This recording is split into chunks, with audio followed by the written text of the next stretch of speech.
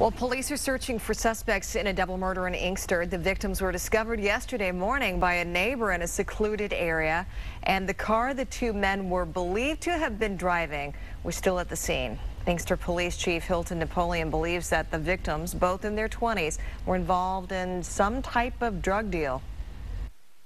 It appears to be that way because they were shot, at close range. They knew the people. We believe they knew the people, and because of how secluded it is, there's nothing on this. There's no reason for them to be back here.